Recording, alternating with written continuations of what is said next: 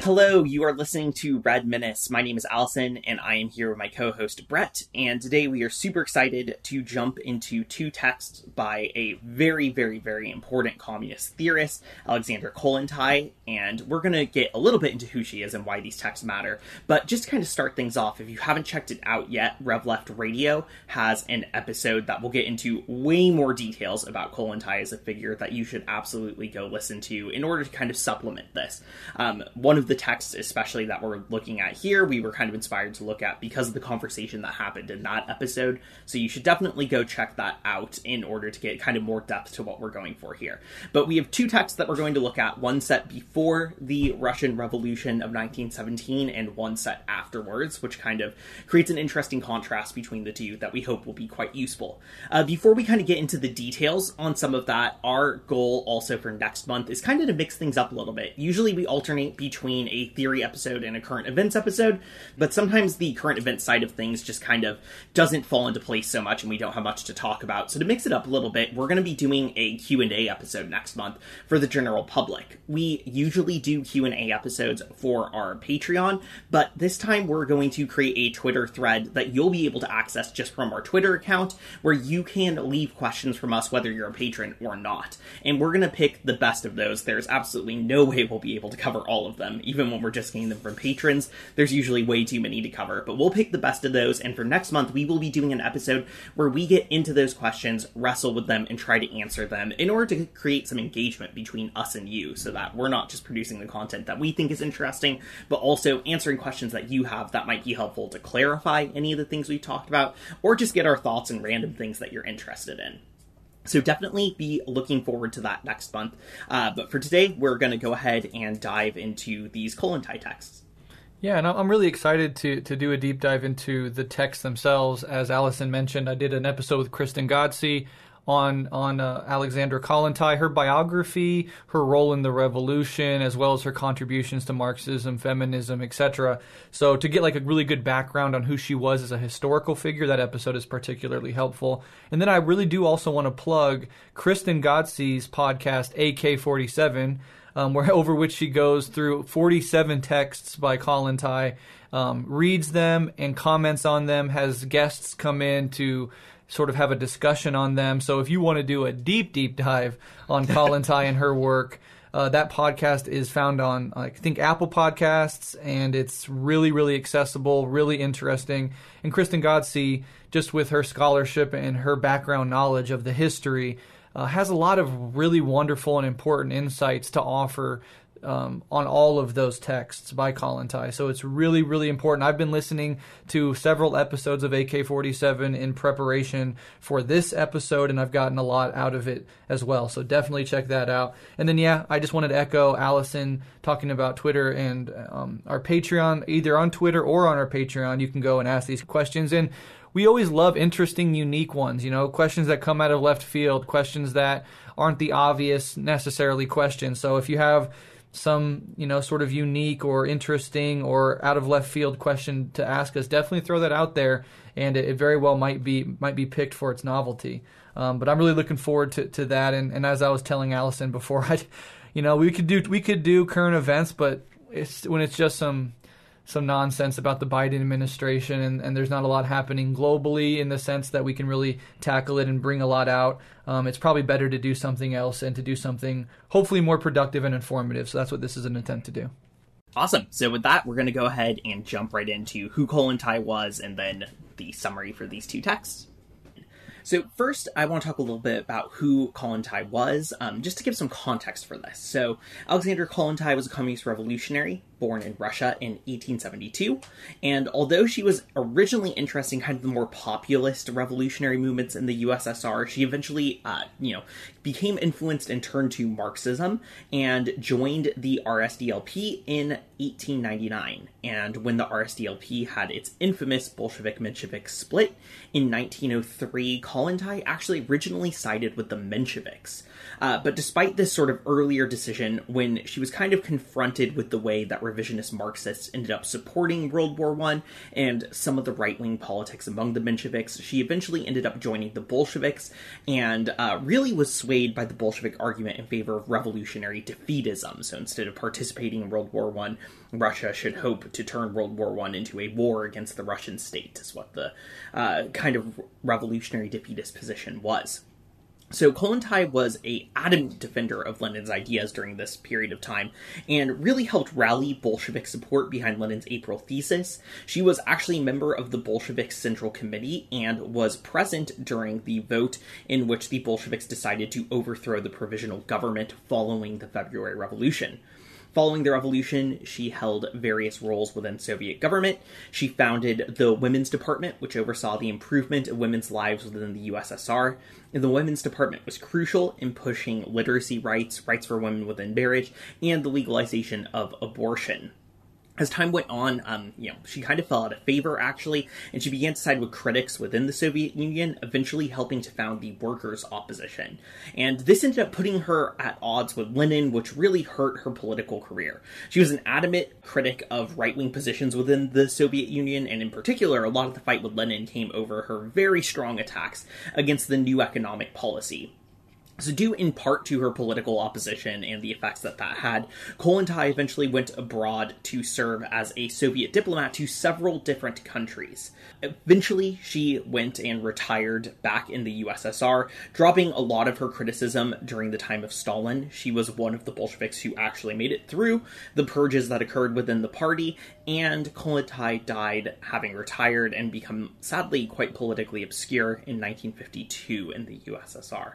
So that's a little bit about who she is. So now we're going to go ahead and dive into one of her texts real quick. And the first one that we're going to look at is called On the Social Basis of the Woman Question. This is a text written in 1909 that is sort of a polemic against feminism of the time, and also an argument that those feminists who would, want to pursue these ideas of women's liberation need to do so through the Communist Party and through communist organizing. So let's go ahead and get into it. So Kollontai starts this essay with a little bit of an introduction, and she opens by rebuking sort of bourgeois biological understandings of women's oppression. So she kind of sets her sights first on the bourgeoisie themselves and how they often understand women. And she insists that if we want to understand the position and experience of women in society, we can't be bothered by looking at women's biology for an explanation, but rather we need to look at the economic factors that women exist within. She writes, quote, "The followers of historical materialism reject the existence of a special woman question, separate from the general social question of our day. Specific economic factors were behind the subordination of women.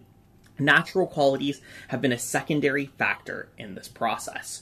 Only the complete disappearance of these factors, only the evolution of those factors which at some point in the past gave rise to the subjection of women, is able in a fundamental way to influence and change their social positions.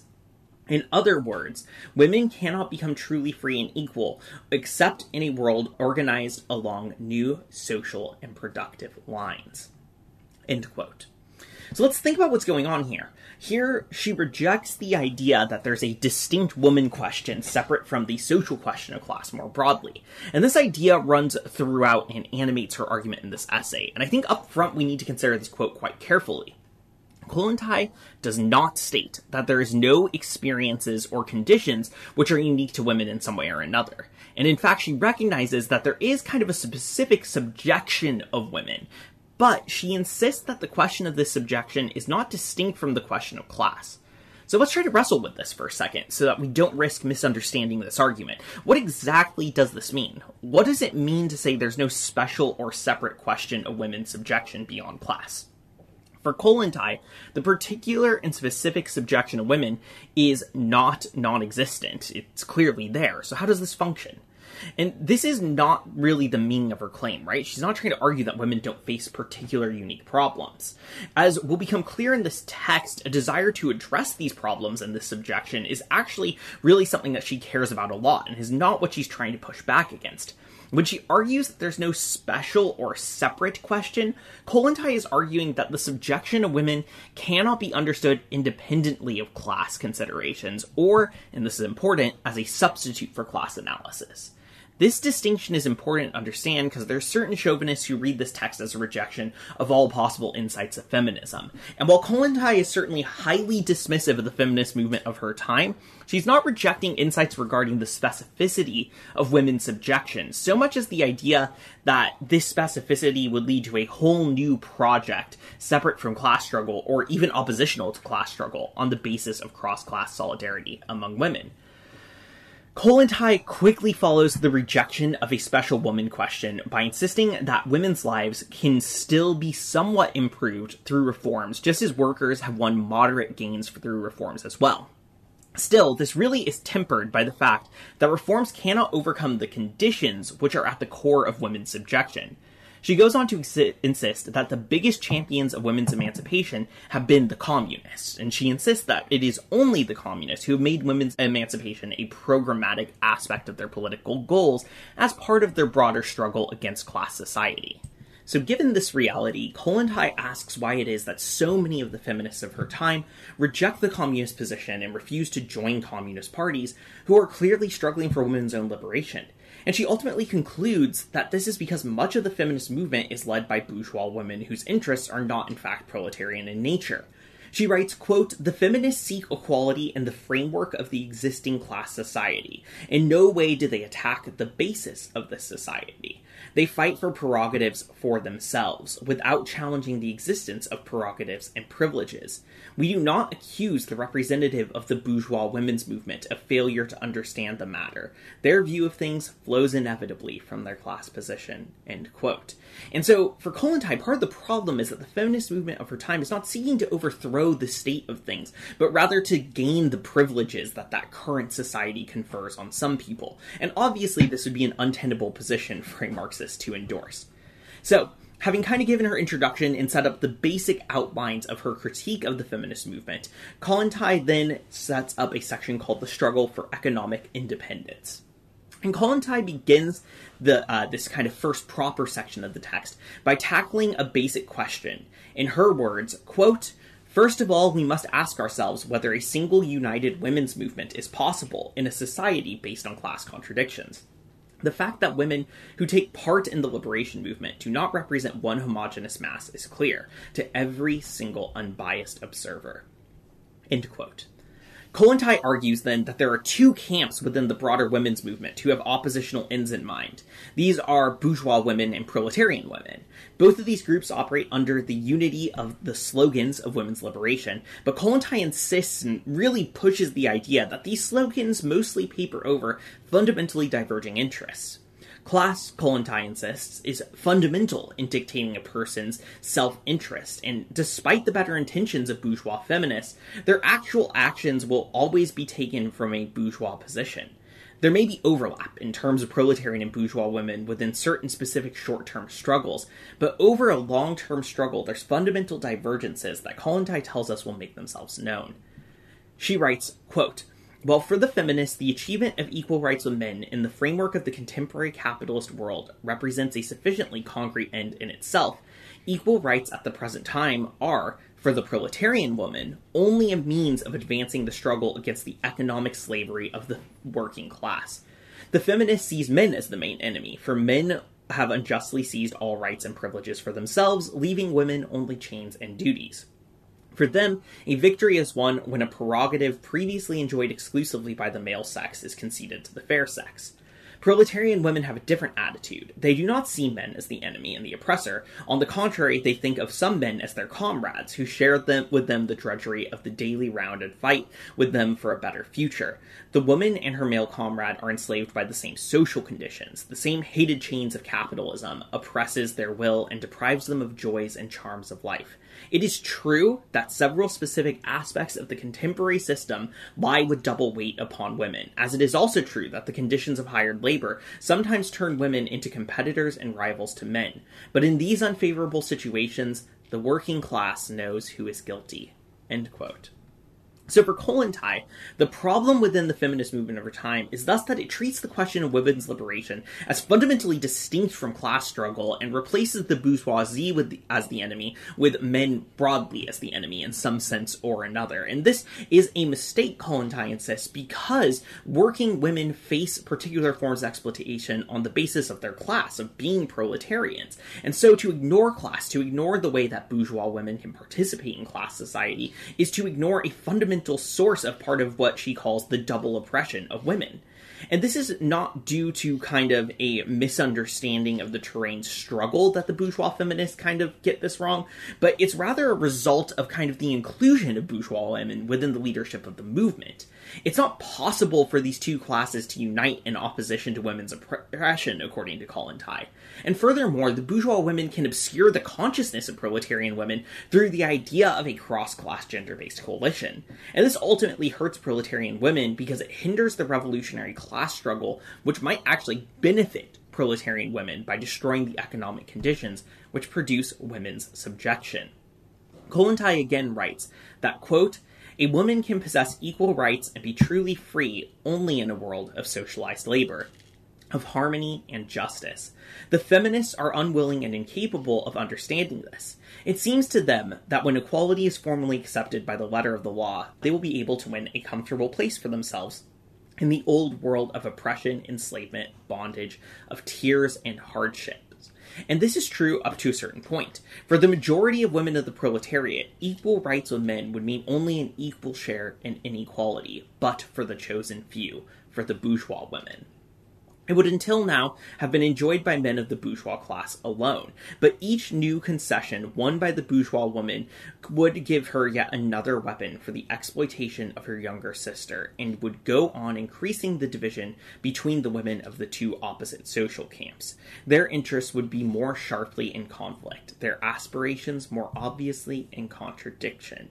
And so the idea that is important here that Kollontai is really pushing is that the idea of rights within the existing capitalist system is meaningless for the proletarian woman who does not have rights even when the law recognizes them. Capitalism has always had a de facto system of exploitation that operates perfectly legally, and the liberal notion of rights has never been enough to secure the well-being of anyone other than the capitalists themselves.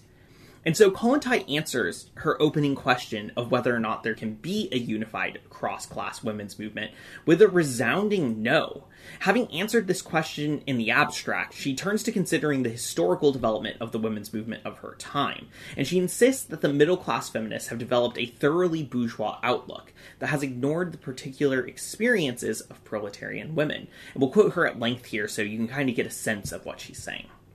She explains that, quote, "The woman question assumed importance for women of the bourgeois class approximately in the middle of the 19th century, a considerable time after the proletarian women had arrived in the labor arena. Under the impact of the monstrous successes of capitalism, the middle class of the population were hit by waves of need. The economic changes had rendered the financial solution of the petty and middle bourgeoisie unstable, and the bourgeois women were faced with a dilemma of menacing proportions: either accept poverty or achieve the right to work. Wives and daughters of these social groups began to knock at the doors of the universities, the art salons, the editorial houses, the offices, flooding to the professions that were open to them. The desire of bourgeois women to gain access to science and the higher benefits of culture was not the result of a sudden maturing need, but stemmed from that same question of daily bread. The women of the bourgeoisie met from the very first with stiff resistance from men. A stubborn battle was waged between the professional men, attached to their cozy little jobs, and women who were novices in this matter of earning their daily bread. This struggle gave rise to feminism, the attempt of bourgeois women to stand together and pit their common strength against the enemy, against men. As they entered the labor arena, these women proudly referred to themselves as the vanguard of the women's movement. They forgot that in this matter of winning economic independence, they were, as in other fields, traveling in the footsteps of their younger sisters and reaping the fruits and efforts of their blistered hands." So for Kollontai, part of the problem with the feminist movement of her time as it exists is that these demands for economic independence that bourgeois women are making about wanting to be able to enter jobs where they see themselves as the vanguards for trying to get into these professions ignore the fact that proletarian women have been working for some time at this point. They have been pushed into workforces for jobs that no one would want. And so the perspective of the feminist movement at the time ignores these proletarian perspectives, which in many ways, Kollontai argues, have actually paved the way for the bourgeois movement to exist at all. So, having discussed the question of economic independence, she sets up her next section, which is called Marriage and the Problem of the Family. So she next turns to another important question that stands out within both Marxist and feminist struggle, and that is the question of the family. She insists that if we want to understand the subjection of women, we have to look beyond abstract notions of political equality and instead wrestle with, quote, the heavy chains of the current forms of the family, which are outmoded and oppressive. For women, the solution of the family question is no less important than the achievement of political equality and economic independence, end quote. So women, according to Kollontai, face a particular form of oppression within the family. The demands placed on wives and mothers are themselves a particular sort of burden, which has been instated both into law as well as social norms, which enforce women's subservience. And she acknowledges that this form of oppression does affect women in every single class. So, maybe this could be the point where unity comes from. She writes that bourgeois society crushes women with its savage economic vice, paying her for her labor at a very low rate. The woman is deprived of the citizen's right to raise her voice in defense of her interests.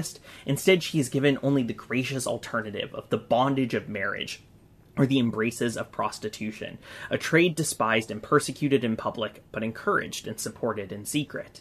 It is necessary to emphasize the dark sides of the contemporary married life, the suffering women experienced in connection with their position in the present family structure. So much has already been written and said on this subject. Literature is full of depressing pictures of the snares of married and family life. How many psychological dramas are enacted? How many lives are crippled? Here it is only important for us to note that the modern family structure, to a lesser or greater extent, oppresses women of all classes and all layers of the population. Customs and traditions persecute the young mother, whatever the stratum of the population to which she belongs. And the law places bourgeois women, proletarian women, and peasant women all under the guardianship of their husbands. Kollontai then asks whether or not this sort of cross-class oppression, which comes from the structure of the family, can be a basis for solidarity between women of different classes. And unsurprisingly, and very much in line with her theses throughout this text, she rejects this idea. The bourgeois feminists, she argues, have not sought to actually change the conditions which produce the family, but rather to create individualist and subjective forms of resistance. The feminist movement has latched on to a romantic notion of heroic womanhood, defying the expectations placed on them at the individual level. And this form of defiance is understood as a revolutionary structure against the family and patriarchy itself. But such ideas of free love or of radical living obscure the economic factors and the conditions behind the family and instead shift the focus to the subjective experiences of individual women.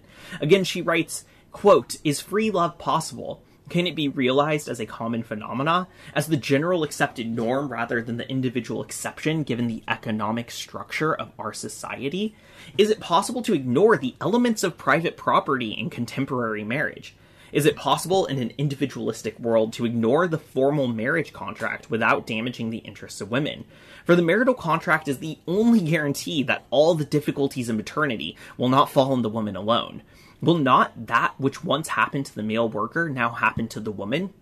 The removal of guild regulations, without the establishment of new rules governing the conduct of the masters, gave capital absolute power over the workers. The tempting slogan, freedom of contract for labor and capital, became a means for the naked exploitation of labor by capitalism.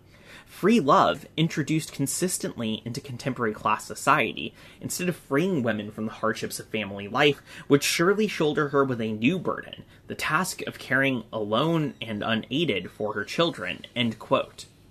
It is here that we can see the importance of Kollontai's argument. It is not merely that the demands of the bourgeois women fail to meet the needs of the proletarian women. That would be unfortunate. but it would not be a danger to the proletarian women struggling for freedom necessarily. The situation is worse than this. Kollontai argues that the forms of individualist resistance formulated under the title of free love can actually harm working women. The concept of freedom that undergirds free love is similar, according to Kollontai, to the concept of freedom that was removed whatever protections the guild system had for workers in order to allow for more free exploitation of the proletariat. Furthermore, a libertine notion of free love could form the basis of sexual exploitation of working women by bosses and men of the ruling class. So such an ideology, thus, is not only useless for the working woman, but could be harmful if it were ever actually materially instituted in some meaningful way. And so Kollontai thus quips, quote, "As women go out to work and achieve economic independence, certain possibilities for free love appear, particularly for the better paid women of the intelligentsia. But the dependence of women on capital remains, and this dependence increases as more and more proletarian women sell their labor power. Is the slogan free love capable of improving the sad existence of these women, who earn only just enough to keep themselves alive? And anyway, is it not free love already practiced among the working classes, and practiced so widely that the bourgeoisie are on more than one occasion raised to alarm and campaigned against the depravity and the immorality of the proletariat?" So again, she really emphasizes this criticism of the notion of free love, which will be contrasted somewhat with her ideas in the next essay that we're going to look at. So in light of the failures of an abstract notion of free love, many feminists of Kollontai's time also turned to a notion of developing new family structures in order to create new modes of relating. And these attempts are, of course, limited by the existence of a capitalist system of production and property, which ultimately can't be overcome by developing new forms of kinship. Kollontai explains this very well. She writes, "The feminists and the social reformers from the camp of the bourgeoisie naively believe in the possibility of creating new forms of family and new types of marital relations against the dismal background of the contemporary class society, tie themselves into knot in search of these new forms. If life itself has not yet produced these forms, it is necessary, they seem to imagine, to think them up, whatever the cost. There must, they believe, be modern forms of sexual relationships which are capable of solving the complex family problem under the present social system. And the ideologists of the bourgeois world, the journalists, writers, and prominent women fighters for emancipation, one after another put forward their family panacea or their new formula. How utopian these marriage formulas sound, how feeble these palliatives when considered in the light of the gloomy reality of our modern family structure. Before these formulas of free relationships and free love can become practice, it is above all necessary that a fundamental reform to all social relationships between people take place. And furthermore, the moral and sexual norms of the whole psychology of mankind would have to undergo a thorough revolution. Is the contemporary person psychologically able to cope with free love? What about the jealousy that eats into even the best human souls, and that deeply rooted sense of property that demands the possession not only of the body, but of the soul of another?" End quote. Thus, the solution to the family can't be found in any sort of lifestyle politics for Kollontai. She's pushing back against kind of all of those. Any politics which just seeks to change the way we live under capitalism is a form of reformism that is due to fail. And so this form of politics, it cannot challenge the economic base of the family structure at all.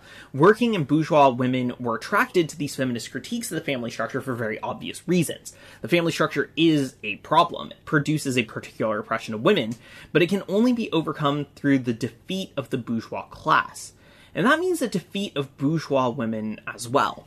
And as such, although women of all classes suffer under the family structure can never be defeated through cross-class solidarity among all women, according to Kollontai. Rather, the interests of proletarian women as proletarians must be the mechanism for overcoming the family structure. And only the collective struggle of the workers against capitalism and class society could ever pave the road for this. Kollontai summarizes her ending of this section, writing, quote, "With the transfer of educational functions from the family to society, the last tie holding together the modern isolated family will be loosened. The process of disintegration will proceed at an even faster pace, and the pale silhouette of future marital relations will begin to emerge." What can we say about these indistinct silhouettes? hidden as they are by the present-day influences. Does one have to repeat that the present compulsory form of marriage will be replaced by the free union of loving individuals? The ideal of free love, drawn by the hungry imagination of women fighting for their emancipation, undoubtedly corresponds to some extent to the norm of relationships between the sexes that society will establish. However, the social influences are so complex and their interactions so diverse that it is impossible to foretell what the relationships of the future, when the whole system has fundamentally changed, will be like. But the slowly maturing evolution of relations between the sexes is clear evidence that ritual marriage and the compulsive isolated family are doomed to disappear. End quote.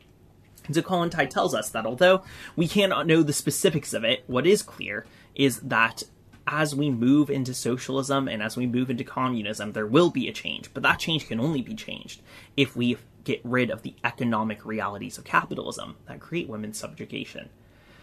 So, in a final section titled The Struggle for Political Rights, Kollontai finishes her essay by again asking whether or not a cross-class solidarity of women is possible.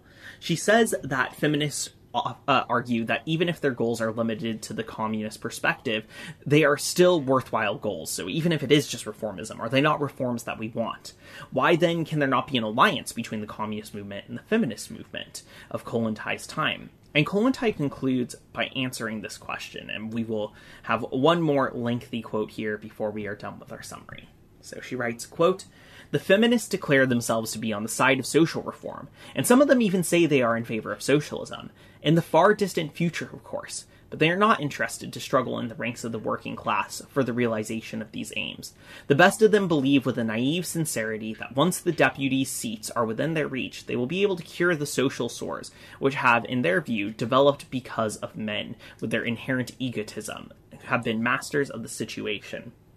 However good the intentions of individual groups of feminists towards the proletariat, whenever the question of class struggle has been posed, they have left the battlefield in a fright. They find that they do not wish to interfere in alien causes and prefer to retire to their bourgeois liberalism, which is so comfortably familiar. No, however much the bourgeois feminist tries to repress the true aims of their political desire, however much they assure their younger sisters that involvement in political life promises immeasurable benefits to women of the working class, the bourgeois spirit that pervades the whole feminist movement gives a class coloring even to the demand for equal political rights with men, which would seem to be a general women's demand. Different aims and understandings of political rights are to be used to create an unbridgeable gulf between the bourgeois and proletarian women. This does not contradict the fact that the immediate task of the two groups of women coincide to a certain degree, for the representatives of all classes which have received access to political power strive above all to achieve a review of the civil code, which in every country to a greater or lesser extent discriminates against women. Women press for legal changes that create more favorable conditions of labor for themselves. They stand together against the regulations legalizing prostitution, etc. However, the coincidence of these immediate tasks is of a purely formal nature, for class interest determines that the attitude of the two groups to these reforms is sharply contradictory. Class instinct, whatever the feminists say, always shows itself to be the more powerful than the noble enthusiasm of above-class politics. So long as the bourgeois women and their younger sisters are equal in their inequality, the former can with complete sincerity make great efforts to defend the general interests of women. But once the barrier is down and the bourgeois women have received access to political activity, the recent defenders of the rights of all women become enthusiastic defenders of the privileges of their class, content to leave their younger sisters with no rights at all." End quote. And so this is how Kollontai concludes this essay, which is quite scathing in its criticism. So now I'm going to go ahead and hand things over to Breht, who's going to take us to an essay written a little bit later on historically that will have some interesting parallels with this one. Okay, so for my essay, I am covering Alexandra Kollontai's 1923 essay, Make Way for Winged Eros, A Letter to the Working Youth. And just for some context before we dive into the substance of the essay, this is written in the last days of the Russian Civil War, right? 1923 is when that Russian Civil War ends. So you have the October Revolution, you have the sort of implementation of Bolshevism, then you have the international reaction and attempt to squash it and eradicate it. The Bolsheviks and the Red Army come out victorious, and then you have now the template set to begin to create this new socialist society, this new working class state. And it's in that context that Kollontai is writing. So with Alyson's essay, she was writing before the Russian Civil War, and in this essay she's writing afterwards. And it's interesting, as Alyson alluded to see how the focus shifts and the emphasis shifts given these different historical moments in which she's writing. It's also important to know that at this time, Kollontai is I think in her early 50s, so she's aiming this letter to the working youth, right? Sort of as a stand-in for this younger generation of revolutionaries coming out of the Civil War, questioning everything about the society, including love and relationships and how they should interact with others in this new world created by the Bolshevik Revolution. And so it's important to understand that she's in that part of her life. And of course, for those that don't know, Eros is the Greek god of love and sex, and that's where this sort of metaphor of winged Eros and wingless Eros comes out of. Is playing on this ancient Greek mythology, this figure of Greek mythology.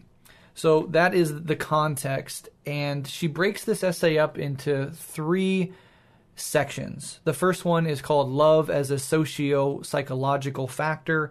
The second one is called Historical Notes, and the third one is called Love Comradeship. So I will also break it down by these sections because she's doing slightly different things in these sections, all in the service, of course, of a broader argument. So Kollontai starts off this first section by framing this essay, as I said, as a dialogue between herself and her quote-unquote young friend, which is just a stand-in for the younger generation of revolutionaries in Soviet Russia. She says she is attempting to find an explanation for the fact that some are concerned that young workers seem to be more occupied with love and relationships than with the enormous tasks of building socialism in the wake of the Russian Civil War. She aims in this part to explain why that is, and then move later into a historical materialist analysis of love under different modes of production and social relations, and then at the end she outlines what a future socialist conception of love could be.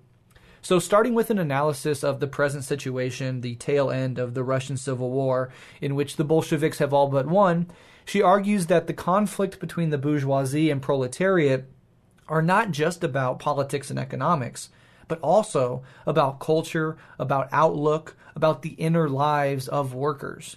New attitudes towards society, work, art, and morality are beginning to emerge and change the way that men and women think about themselves, others, and their futures. The riddle of love, as she calls it, is among the things being rethought and wrestled with. Quote, "The riddle of love that interests us here is one such problem. This question of the relationships between the sexes is a mystery as old as human society itself. At different levels of historical development, humankind has approached the solution of this problem in different ways. The problem remains the same. The keys to its solution change. The keys are fashioned by the different epochs, by the classes in power, and by the spirit of a particular age, which is to say, by its culture." She goes on to assert that over the recent years, as Russian society has been immersed in a brutal civil war with everything at stake, interests and questions such as love have fallen to the wayside. As the working class has had to put all of its time, its energy, and its passions into the defense of the revolution and against the international forces of reaction and oppression. Under such circumstances, sex was reduced more or less to biological and reproductive necessity, with men and women coming together and parting, quote, "without great commitment and without tears or regret," end quote. Kollontai goes on, quote, "Prostitution disappeared, and the number of sexual relationships where the partners were under no obligation to each other and which were based on the instinct of reproduction unadorned by any emotions of love increased. This fact frightened some. But such a development was, in those years, inevitable. Either pre-existing relationships continued to exist and unite men and women through comradeship and long-standing friendship, which was rendered more precious by the seriousness of the moment, or new relationships were begun for the satisfaction of purely biological needs, both partners treating the affair as incidental and avoiding any commitment that might hinder their work for the revolution. The unadorned sexual drive is easily aroused but is soon spent. Thus, wingless Eros consumes less inner strength than winged Eros." End quote. Now, by wingless Eros here, Kollontai means sexual relationships that are largely casual, shallow, and lacking emotional attachment or depth. Today we might call it something like hookup culture. By winged Eros, Kollontai is referring to the full experience of love, of romantic infatuation, of sexual and romantic relationships shot through with meaning and connection, buzzing with intensity. During the fraught years of the Revolution and subsequent Civil War, it was wingless Eros that dominated. But as the Civil War winds down and the task of building a new world comes to the fore, Kollontai reminds us that the duty of the proletariat does not merely lie in the creation of a new political and economic system, but also in a revolution of the inner life, of the psychological and the cultural. To those who reduce socialism to productive forces and objective class structures, this inclusion by Kollontai of the rest of human life into the socialist project must have seemed fanciful. But to me, it represents an early and fascinating prelude to the conception of a cultural revolution. In any case, Kollontai goes on, quote, "Now that the revolution has proved victorious and is in a stronger position, and now that the atmosphere of revolutionary elan has ceased to absorb men and women completely, tender winged Eros has emerged from the shadows and begun to demand his rightful place. Wingless Eros has ceased to satisfy psychological needs. Emotional energy has accumulated, and men and women, even of the working class, have not yet learned to use it for the inner life of the collective. This extra energy seeks an outlet in the love experience. The many-stringed lyre of the god of love drowns the monotonous voice of wingless Eros.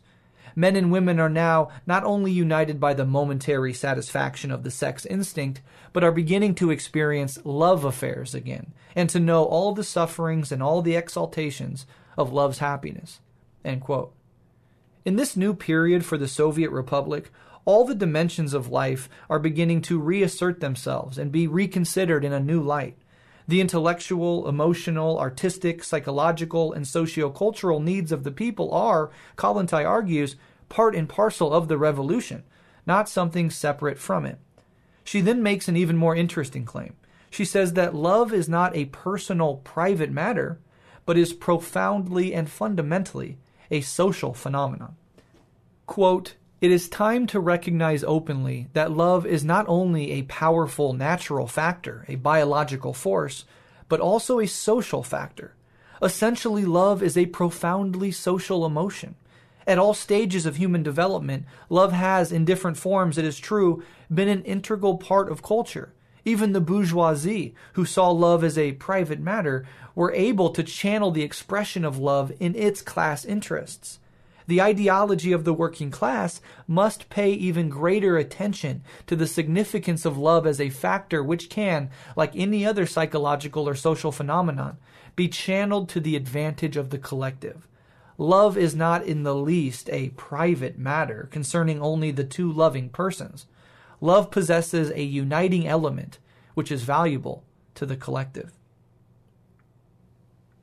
After that first section, she then moves on to the section entitled Historical Notes, in which she will attempt to do a historical materialist account of our emotional and romantic lives.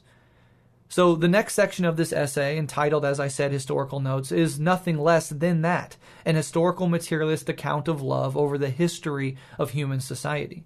She starts this section by saying, quote, "From the very early stages of its social being, humanity has sought to regulate not only sexual relations, but love itself."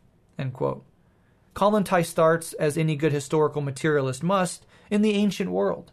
She argues that in that social context, when humanity was transitioning from tribal kinship communities in which love between members of the tribe was held in the highest esteem, toward larger collectives and city-states, it was close, loyal friendships which were encouraged and admired because they acted as a stabilizing glue for the new emerging societies. As societies grew beyond their tiny tribal forms into new, larger forms, these contacts and relationships between members of these new societies were crucial. But since these societies were also patriarchal, it was friendship amongst men specifically that was cherished, even above the relationships between men and women in marriage. In fact, men offering their wives sexually to acquaintances or guests or friends was common, as male bonds were more important than marriage bonds. Kollontai goes on, quote, "The ancient world considered friendship and loyalty until the grave to be civic virtues. Love in the modern sense of the word had no place and hardly attracted the attention either of poets or of writers. The dominant ideology of that time relegated love to the sphere of narrow personal experiences with which society was not concerned. Marriage was based on convenience, not on love. Love was just one among other amusements. It was a luxury which only the citizen who had fulfilled all his obligations to the state could possibly afford. While bourgeois ideology values the ability to love, provided it confines itself to the limits set down by bourgeois morality, the ancient world did not consider such emotions in its categories of virtues and positive human qualities. The person who accomplished great deeds and risked his life for his friend was considered a hero, and his action most virtuous, while a man risking himself for the sake of a woman he loved would have been reproached or even despised." End quote. So at different stages of cultural development, the prominent place of male friendships withered away and were eventually replaced by other relationships. For example, in bourgeois society, there is little need for friendship as a vaunted relationship because rabid individualism and hyper-competition are needed to maintain bourgeois class society. As an aside, this is probably a major reason why so many people, even in the age of social media, are plagued by loneliness and have fewer and fewer close relationships as late capitalism intensifies and bursts asunder all social ties that are not relevant to its continued devouring of the planet. It is probably also related to the weakening of men's friendships with one another, which, for the past century at least, have been kneecapped and hindered by the threat of homoeroticism, as if forming close, affectionate, loving friendships with other men was somehow weak, feminine, or otherwise suspect. The term no homo is the perfect encapsulation of this anxiety. But we shall return to the deformities of bourgeois society in a bit. For now, Kollontai moves on to relationships under feudalism. In the feudal system, where society was split between nobility and the peasant classes, the family began to eclipse male friendship as the dominant relationship in society. Obligations of the individual to his or her family and its traditions and lineage became paramount, and marriage was merely a contract between families, more so than it was a loving relationship between men and women. In fact, marrying for love and out of one's free will instead of out of one's familial obligation was seen as a sin and a disgrace to the family. Kollontai notes, quote, "Nevertheless, love between the sexes was not neglected. In fact, for the first time in the history of humanity, it received a certain recognition. It may seem strange that love was first accepted in this age of strict asceticism, of crude and cruel morals, an age of violence and rule by violence, but the reasons for acceptance become clear when we take a closer look. In certain situations and in certain circumstances, love can act as a lever propelling the man to perform actions of which he would otherwise have been incapable. The knighthood demanded of each member fearlessness, bravery, endurance, and great feats of individual valor on the battlefield. Victory in war was, in those days, decided not so much by the organization of troops as by the individual qualities of the participants. The knight in love with the inaccessible lady of his heart found it easier to perform miracles of bravery, easier to win tournaments, easier to sacrifice his own life. The knight in love was motivated by the desire to shine, and thus to win the attention of his beloved." She goes on, "The ideology of chivalry recognized love as a psychological state that could be used to the advantage of the feudal class, but nevertheless it sought to organize emotions in a definite framework. Love between man and wife was not valued. The social factor of chivalrous love operated such that the knight loved a woman outside the family and was inspired to military and other heroic feats by this emotion. The more inaccessible the woman, the greater the knight's determination to win her favor, i.e., the greater his need to develop in himself the virtues and qualities which were valued by his social class. Usually the knight chose as his lady the woman least accessible, the wife of a man much higher in status, or often even the queen herself. Only such a platonic love could spur the knight to perform miracles of bravery and was considered virtuous and worthy. The knight rarely chose an unmarried woman as his object for his love, for no matter how far above him in station and apparently inaccessible the girl might be, the possibility of marriage and the consequent removal of the psychological lever could not be allowed. Hence, feudal morality combined recognition of the ideal of asceticism, sexual restraint, with recognition of love as a moral virtue. In his desire to free love from all that was carnal and sinful and to transform it into an abstract emotion completely divorced from its biological basis, the knight was prepared to go to great lengths, choosing as his lady a woman he had never seen, or joining the ranks of the lovers of the Virgin Mary. Further, he could not go." End quote.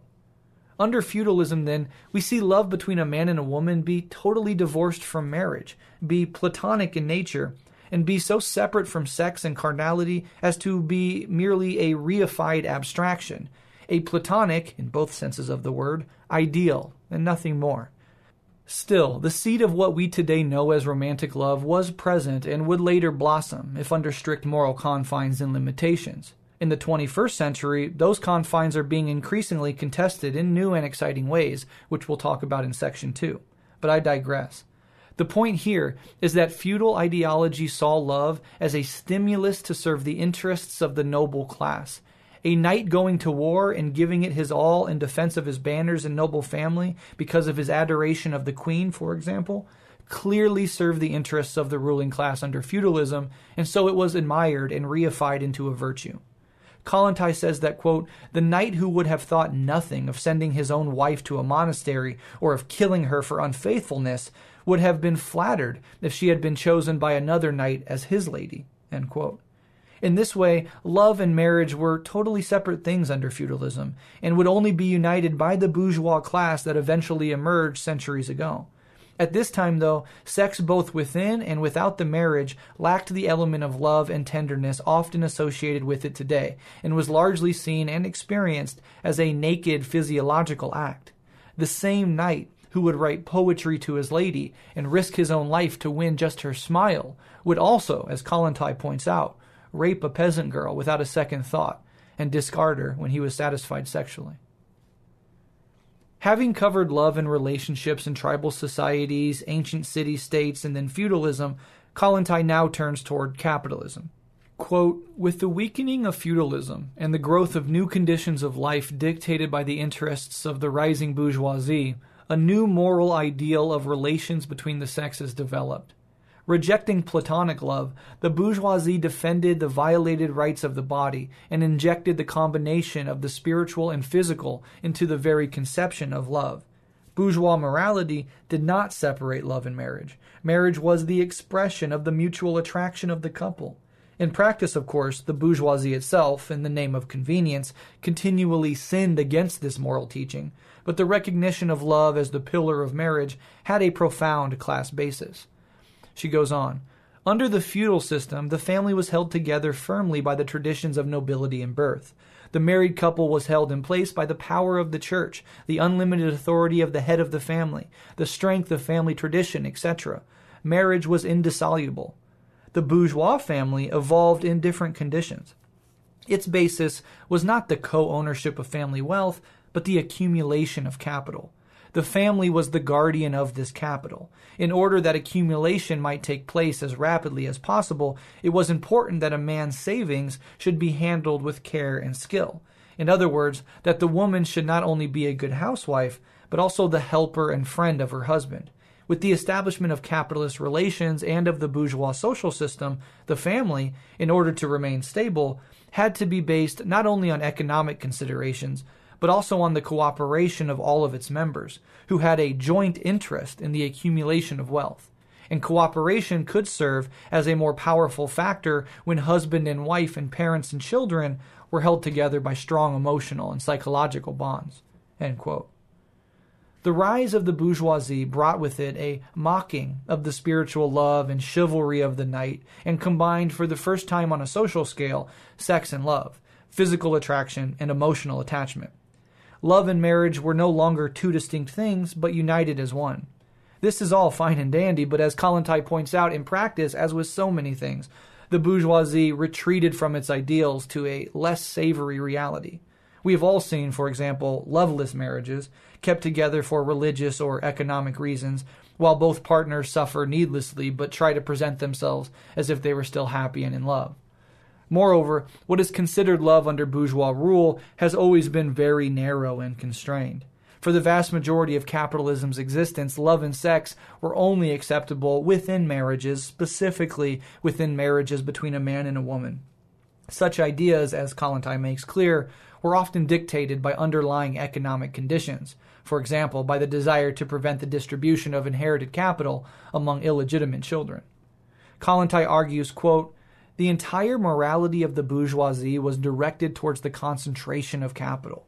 The ideal was the married couple, working together to improve their welfare and to increase the wealth of their particular family unit, divorced as it was from society. Where the interests of the family and society were in conflict, bourgeois morality decided in the interests of the family. This morality, with a utilitarianism typical of the bourgeoisie, tried to use love to its advantage, making it the main ingredient of marriage and thereby strengthening the family.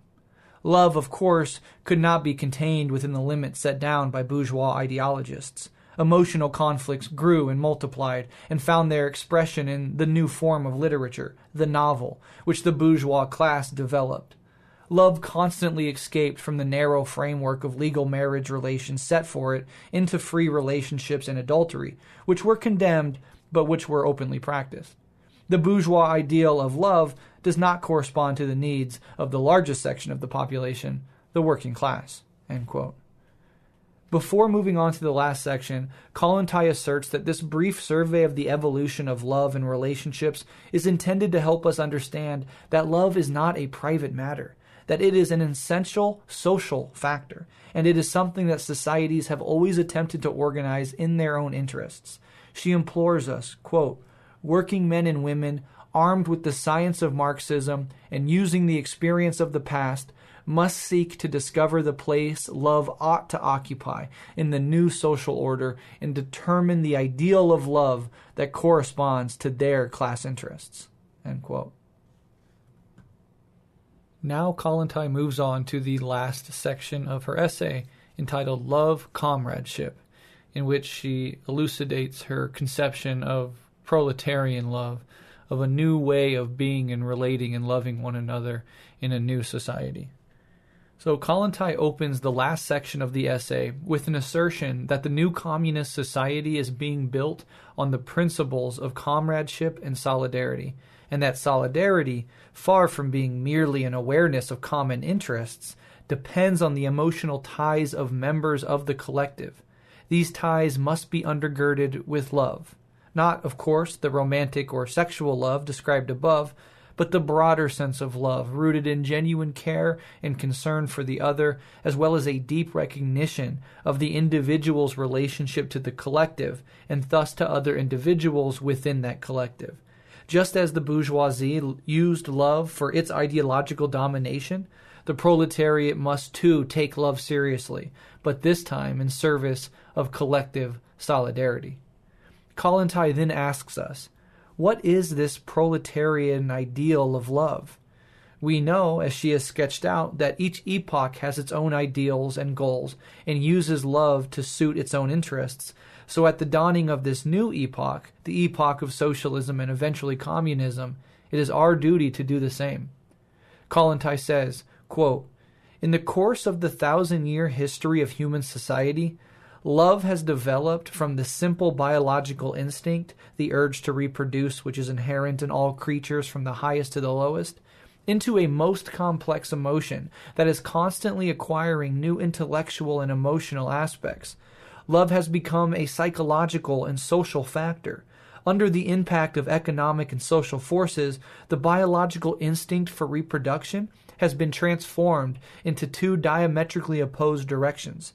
On the one hand, the healthy sexual instinct has been turned by monstrous social and economic relations, particularly those of capitalism, into unhealthy carnality. The sexual act has become an aim in itself, just another way of obtaining pleasure, through lust sharpened with excesses and through distorted, harmful titillations of the flesh. A man does not have sex in response to healthy instincts which have drawn him to a particular woman. A man approaches any woman, though he feels no sexual need for her in particular, with the aim of gaining his sexual satisfaction and pleasure through her. Prostitution is the organized expression of this distortion of the sex drive. If intercourse with the woman does not prompt the expected excitement, the man will turn to every kind of perversion." End quote. Kollontai goes on to discuss the many facets of love, calling it a complex state of mind and body that has been disconnected from its biological instinct toward reproduction. There is love between friends, love between a parent and a child, romantic love, love for one's work or a just cause, etc. In today's society, love has many contradictions within it, and as such, she points out just how much is included in the concept of love. It is so complex, and we mean so many different things by the word love that bourgeois thinkers and artists have long struggled with it in their works. Kollontai says that the key to this long-standing human problem is now in the hands of the proletariat, and only this class, conscious of itself as such, can begin to unravel this complex problem. Kollontai goes on at length, quote, "Dramas and conflicts begin only where the various shades and manifestations of love are present. A woman feels close to a man whose ideas, hopes, and aspirations match her own. She is attracted physically to another. For one woman, a man might feel sympathy and a protective tenderness, and in another, he might find support and understanding for the strivings of his intellect. To which of the two must he give his love? And why must he tear himself apart and cripple his inner self if only the possession of both types of inner bond affords the fullness of living?" She goes on. Under the bourgeois system, such a division of the inner emotional world involves inevitable suffering. For thousands of years, human culture, which is based on the institution of property, has been teaching people that love is linked with the principles of property. Bourgeois ideology has insisted that love, mutual love, gives the right to the absolute and indivisible possession of the beloved person. Such exclusiveness was the natural consequence of the establishment form of pair marriage and of the ideal of all-embracing love between husband and wife. But can such an ideal correspond to the interests of the working class? Surely it is important and desirable from the proletariat's point of view that people's emotions should develop a wider and richer range. And surely the complexity of the human psyche and the many-sidedness of emotional experience should assist in the growth of the emotional and intellectual bonds between people which make up the collective and make it stronger. The more numerous these inner threads drawing people together, the firmer the sense of solidarity, and the simpler the realization of the working class ideal of comradeship and unity." End quote. She argues that, unlike the bourgeoisie, the proletariat isn't filled with moral indignation at the many forms of Winged Eros, but rather attempts to channel them in productive ways for the construction of a communist society.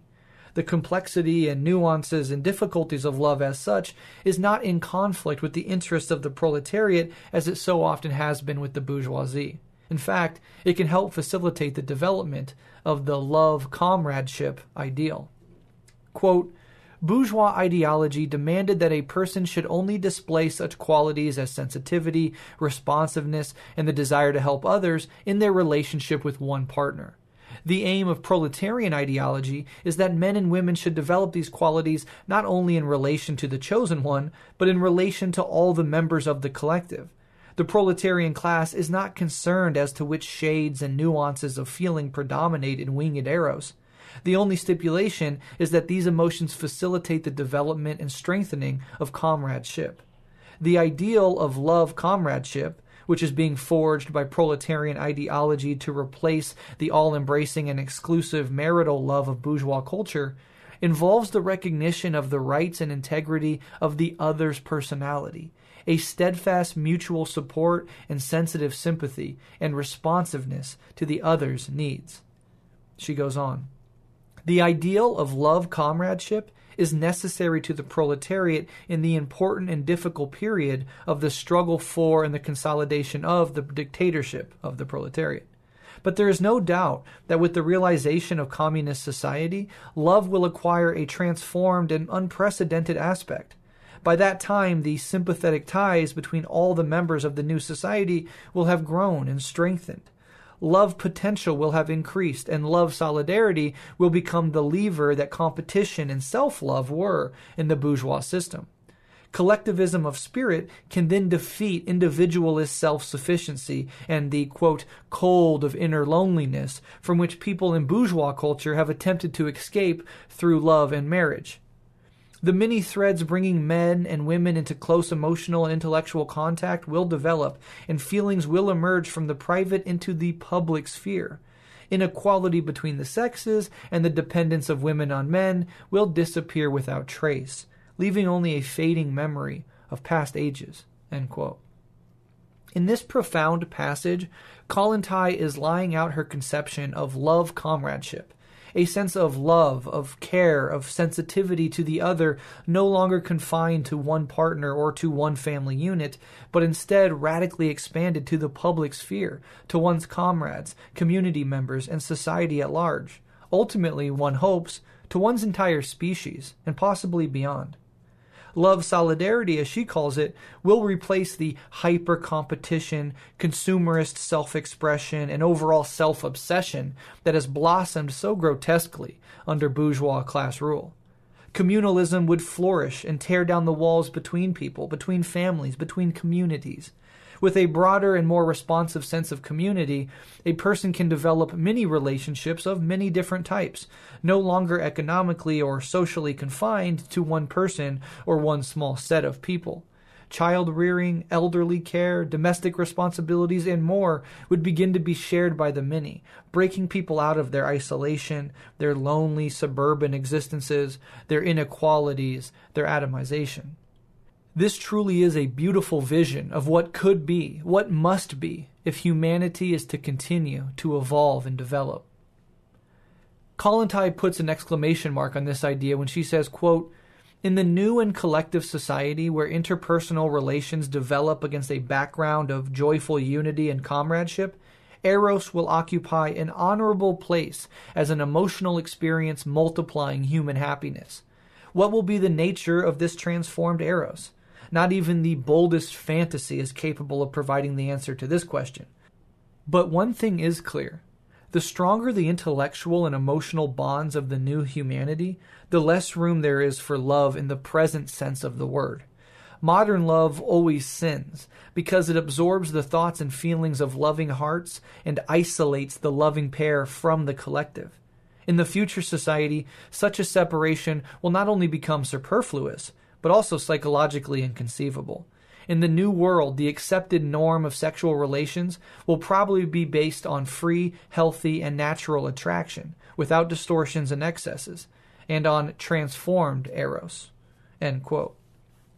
So it's important in this context to remember that above and beyond the concept of free love, where all sexual encounters are just shallow and casual, she's talking about something much deeper, much more profound, and a world in which you could have certain sorts of relationships with individual people, but those relationships would no longer be isolated to just your relationship in a house by yourself, what would be in the context of an interdependent, collective, and communal whole, and that would actually make those relationships much more fruitful and much more rewarding for all involved, much less constraining as well. But after this, she brings us back to the present. And she says that right now we stand between two cultures. We stand at a crossroads or a turning point between the old rotten bourgeois world and the promises of a future proletarian one. It is in this context that she behooves us as proletarians to quickly accumulate sympathetic feelings, to try and actively cultivate this communal vision of love comradeship in our hearts and organizing spaces. And in order to do this, 3 basic principles must be followed. 1. Equality in relationships and an end to masculine egoism and the slavish suppression of the female personality. So in other words, she is saying, dismantle your ego and get rid of machismo. Treat one another as true equals, not as commodities or as a mere means to your sexual and emotional ends or as one of your possessions. As Kollontai says elsewhere, a quote that I think is really important and speaks to this idea, she says, quote, "A man who buys the favors of a woman does not see her as a comrade or as a person with equal rights. He sees her as an unequal creature of a lower order who is of less worth. The contempt he has for her affects his attitude to all women." End quote. In other words, there will be no buying and selling of each other under communism. 2. Mutual recognition of the rights of the other, of the fact that one does not own the heart and soul of the other, in the sense of property encouraged by bourgeois culture. So in other words, she's talking about this thing that often manifests in relationships as possessiveness, right? And we're all sort of guilty of this, most of us anyway, at certain points in our romantic development where, one feels that one owns the other person sexually, emotionally, and romantically. To be in a relationship with me means that I'm exclusively in possession of your sexuality and your emotional life, etc. And this concept of possessiveness and the resulting jealousy and rage are products of capitalism. They're extensions of the logic of private property and of the isolating factors of bourgeois marital life. To see somebody as a full human being, which is a prerequisite, what she's pointing out as necessary for love comradeship, it means to no longer see them as your exclusive property.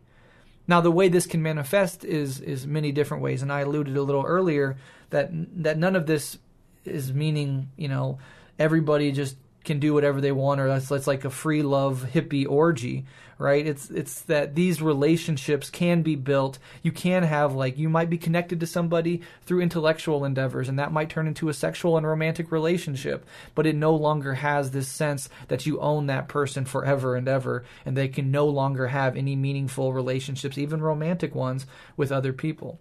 The details of how this would work out are still something that are to be figured out in practice and not something that we can fully flesh out here. But the idea that I think is important in number 2 is this idea that the other person is not your possession. It's not your private property and shouldn't be treated as such. And I think that's interesting. So let's move on to number 3. This is the last one of these basic principles. Kollontai says, comradely sensitivity, the ability to listen and understand the inner workings of the loved person. Bourgeois culture demanded this only from women. So this is a challenge, I think, to men specifically, to cultivate our own sensitivity towards others, to be able to be vulnerable, to listen and be receptive to the needs of other human beings, to sort of soften ourselves in our approach to our comrades and to other human beings, to be gentle and to be loving. And historically, this has been expected of women, but not for men. And that has not only deformed our relationships and our society at large and exacerbated patriarchy, but in many cases, it's deformed and reduced severely the personalities of countless men. We all know them. These stunted men who, in a million different ways, seem to stop at a certain point of human development. They maybe are scared of their own emotionality. They channel their sorrow and pain into rage, and they lash out against others. They are violent with other people. Those who pretend that all of this is actually synonymous with healthy masculinity, a sort of trembling machismo which tries to cover up its own insecurity by presenting itself as the peak of masculinity, always trying to prove itself as masculine and thus betraying the insecurity at the root of it. This sort of person, this sort of man, this conception of masculinity, I think she's saying this must be transcended socially and individually.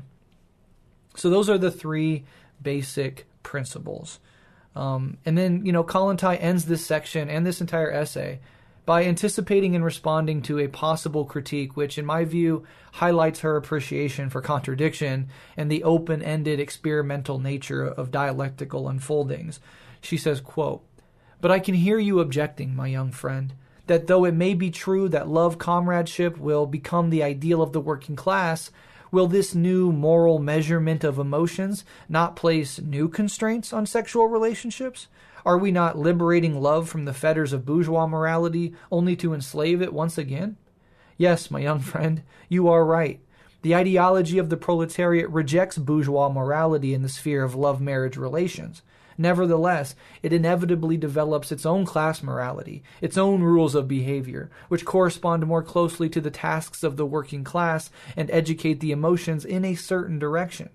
In this way, it could be said that feelings are once again in chains. The proletariat will undoubtedly clip the wings of bourgeois culture, but it would be short-sighted to regret this process, since the new class is capable of developing new facets of emotion which possess unprecedented beauty, strength, and radiance. As the cultural and economic base of humanity changes, so too will love be transformed. She goes on. The blind, all-embracing, demanding passions will weaken.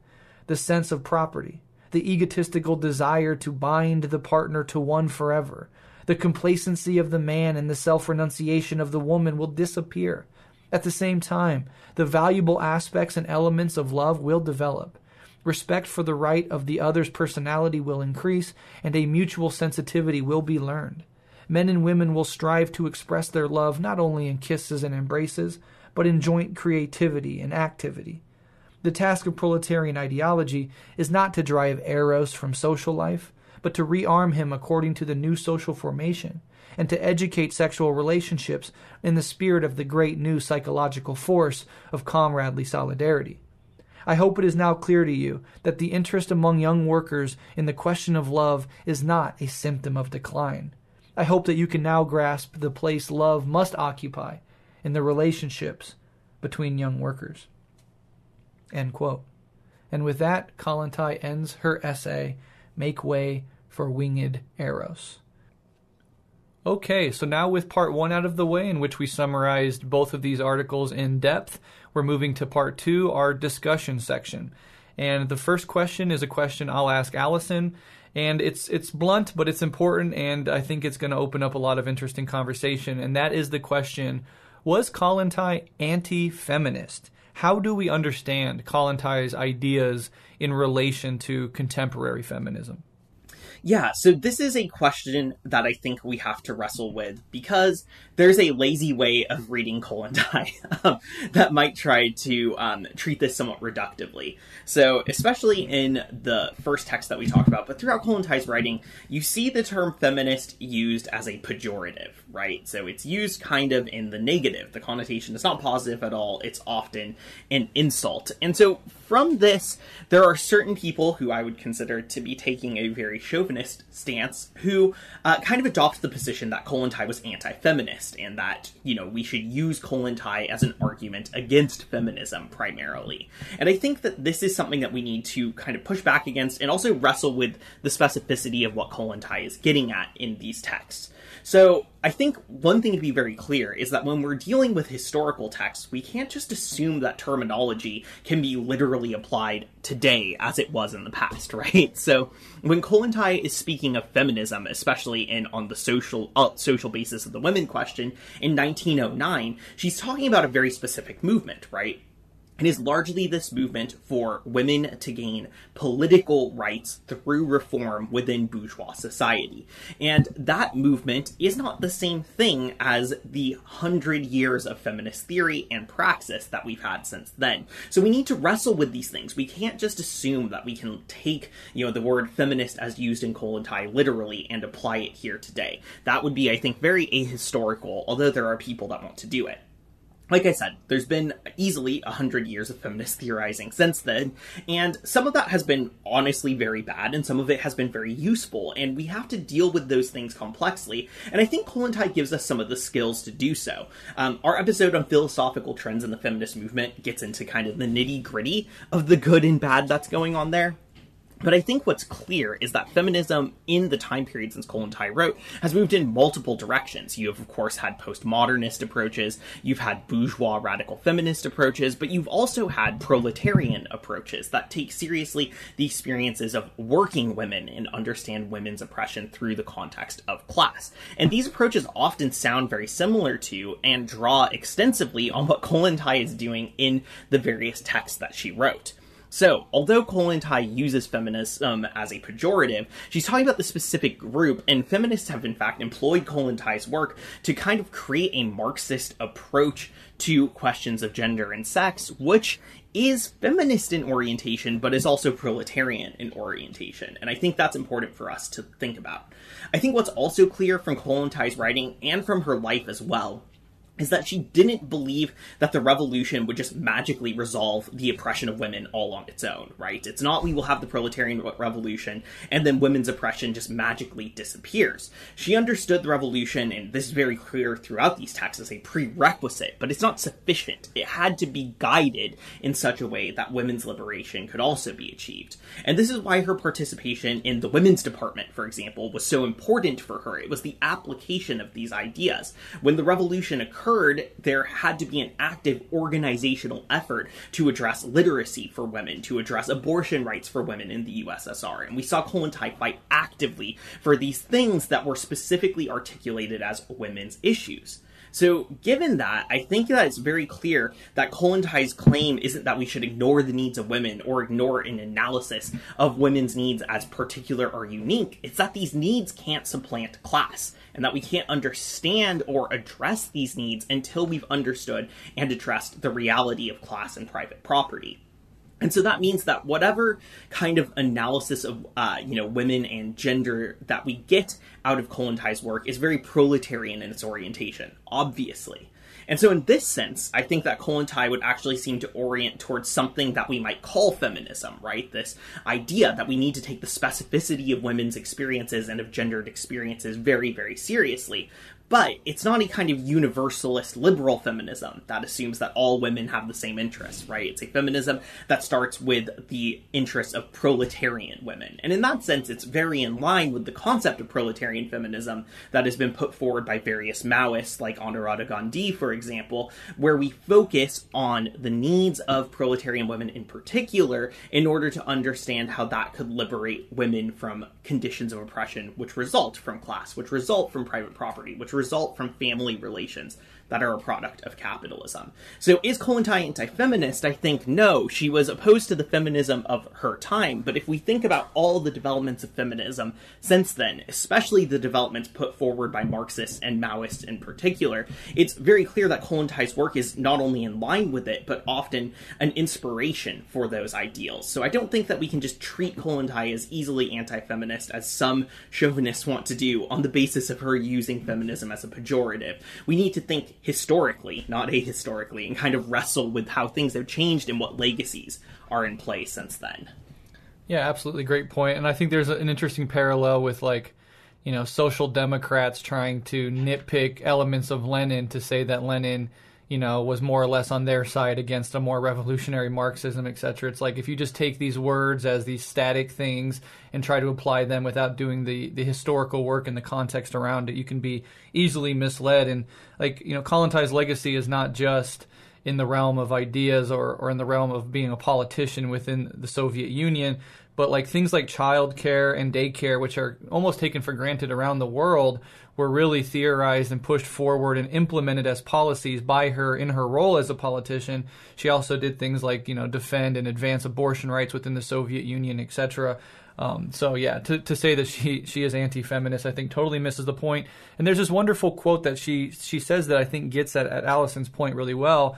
Kollontai says, "So long as the bourgeois women and their proletarian younger sisters are equal in their inequality, the former can, with complete sincerity, make great efforts to defend the general interests of women. But once the barrier is down and the bourgeois women have received access to political activity, the recent defenders of the rights of all women become enthusiastic defenders of the privileges of their class." And that's, I think, getting at this critique and implementing a class analysis into a critique of bourgeois feminism and an advancement of a very specific proletarian feminism. So yeah, really great points. And it's also important to know that she was not only arguing against bourgeois feminists and, sort of positioning her ideas within this broader sort of bourgeois and reactionary world and culture, but also there's many Bolshevik men and comrades who didn't take these ideas seriously, couldn't quite understand them, straw-manned them after the fact, etc. And so, she's really heroic for multiple reasons, including the fact that there's internal and external sort of pressures being put on her as a thinker in this direction. So that should just make us, take her even more seriously and admire her even more. But I want to move on, and I don't really have a specific question for Alyson to ask me. I have some points I want to sort of make and talk about and maybe get Alyson's perspective on them as well. One of the things that I think is really important about specifically the Make Way for a Winged Eros essay that I did and of her work more broadly is this envisioning of a future, this dangerous, sometimes volatile work of trying to envision what life could be like under a different future mode of production and set of social relations. So some Marxists, will get really bogged down in just doing material analysis of the present or of the history of the past.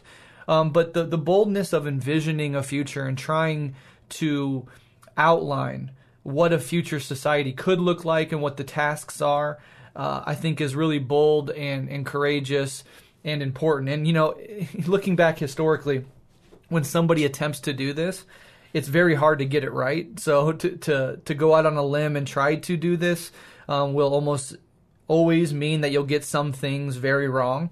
But she does a wonderful job of envisioning that future. And I think today we can learn from Kollontai's example and other Marxists' example from the past who dared to present a vision of how things could be, not just a critique of how things are. That critique is utterly important, but if it's never ever paired with a vision of how things could be, sometimes it can be dispiriting and discouraging to people. It's just this endless parade of why things are fucked up, but never any gesture towards how these problems could be solved and overcome. And particularly with the intensity of climate change bearing down on us, it's more and more important that we can articulate a vision of the future on multiple fronts, including the realm of the romantic and of love and of friendship, etc. And I also wanted to talk about in the Eros essay, Kollontai talks about the Russian Civil War being a time of intensity where people could not give the emotional energy and time to forming relationships, pursuing love, etc. And I think we live in, her point there is in times of certain social conditions and crises, other things that make us human fall to the wayside almost by necessity, or are sort of prohibited from giving our full attention and time to. And I think in our own society, in late capitalism, in this brutal neoliberal era of precarity, of the gig economy, of working multiple jobs, there's this epidemic of loneliness, not even to talk about romantic relationships, but even just friendships are harder and harder to come by, to develop, to sustain. And so, while we're not in an explicit acute civil war, as it were, we are in a crisis period where we can clearly see how that crisis limits what we're able to do in these other spheres of our life. And so I think even though she's talking about an event over 100 years ago, in her essay, lots of those elements are alive and well and leading to directly causing so much unnecessary suffering in human beings that are forced to live at this period of time. Another point that she made, and I'll just make two more, and then I'll toss it over to Alyson. Alyson, you can pick up on whatever thread I laid down here. Totally. This wonderful point she makes in the third section called Love Comradeship in her Eros essay about the connection between love and solidarity. And she says, she opens that section by saying, quote, "The new communist society is being built on the principle of comradeship and solidarity. Solidarity is not only an awareness of common interests, it depends also on the intellectual and emotional ties linking the members of the collective. For a social system to be built on solidarity and cooperation, it is essential that people should be capable of love and warm emotions. The proletarian ideology, therefore, attempts to educate and encourage every member of the working class to be capable of responding to the distress and needs of other members of the class, of a sensitive understanding of others, and a penetrating consciousness of the individual's relationship to the collective. All these warm emotions, sensitivity, compassion, sympathy, and responsiveness, derive from one source. They are aspects of love. Not in the narrow sexual sense, but in the broad meaning of the word. Love is an emotion that unites and is consequently of an organizing character. And she goes on, and you can hear that full essay on our Patreon, where I'll read the entire essay in its entirety. But I really loved this point about, sometimes solidarity can be expressed in a rather shallow way, or sometimes it can be reduced to, well, it just means that we have the same basic material interests. But I think it's really important to tie this sense of love and comradely nature, in the sense that my well-being and my future and my happiness and my health are inexorably tied up with those around me and those around the entire world. And to develop this sense of solidarity that's rooted in this love for the other, I think is really promising, and I almost never hear that sort of discussion from Marxists more broadly. And in a capitalist society, the opposite is true. We are taught and conditioned to recoil from the suffering of others, to recoil into our little family unit, to, me and mine, and to view the tragedies and pitfalls of others not as something that I need to come to the aid of, or I need to act in compassionate action to alleviate that suffering, but I could just see that and say, I don't want it to happen to me. How do I prevent that from happening to me? And that disconnects us from our own humanity, from one another, and it feeds into the pathologies of capitalism, which is leading our species and the biosphere itself to the absolute brink. And so I really thought that was interesting and worth cultivating and thinking about in our organizational circles, in our political education work, and in mutual aid and everything that the left does, trying to link these ideas up. And then the last thing I want to put on the table is this idea of Kollontai tracks in a historical materialist fashion the role of sexuality, of love and emotions and relationships through ancient, city-states to feudalism to capitalism, and shows how these things shift and change due to the incentive structures of these different mode of productions and social relations. And I look at today in late capitalism, certainly in the West or in the U.S., we haven't shifted to a new mode of production. If anything, the capitalist mode of production has just deeply entrenched itself. And yet we are seeing hints of new forms of sexuality, of gender expression, of different types of relationships. And I'm kind of struggling to make sense of what that means. Are these just manifestations of a particular epoch of late capitalist development? Or are there seeds within these new forms of being that hint at a possible socialist future? Like, what is the meaning of some of these things? I have, for example, nieces and my daughter, and they're entering their teenage years, and they have friends that openly identify as trans or as non-binary. Multiple of their friends right. identify as bisexual or gay, and it is just taken for granted that is right. It's completely normal, and they can't even fathom these things being controversial or worth arguing about. And just in a generation, you see a pretty radical shift, and I'm not exactly sure what to make of it. And I was wondering, Alyson, if you had any thoughts on that or anything else that I laid out on the table. Yeah, so I'm going to start with kind of the idea of being willing to envision a future a little bit, because I think historicizing why this text is that way is really interesting. So in the first text that we read, right, the social basis of the woman question, we don't see this kind of speculation. It's more like you were saying, Brett, the kind of let's critique the status quo, very focused on what's wrong with the movement at hand, and really an argument at the end a little bit against getting too out of control, trying to imagine new ways of living, right? She talks about the heroic bourgeois feminists who think they can live their lives in rebellion and that's enough, and why these new ways of trying to live out new kinship under capitalism aren't actually a revolution in and of themselves. But when we get to the second text, Make Way for Winged Eros, something interesting is happening, which is that we're writing this after the Russian Revolution. And the text is also written in 1923, so coming out of the Russian Civil War. And this is like an interesting moment to write, because most communist literature that we're reading is written at a time where we're not the victors, right? That is, I think, a very big part of why it is the way it is. But at this moment that Kollontai writes this text, the Soviets are winning. They are in a position of power and are able to imagine. And so we do see from that moment her kind of set aside her own reservations that she had expressed before the revolution about trying to envision these new projects of kinship and relationship and sexuality, and saying, actually, no, now is the time that we can finally get to do that. And I think that, you know, if nothing else, makes this text really interesting, because we just don't see communist literature like that a lot. But I also think it's worth reading because we need to be reminded that, like, we're fighting for something, right?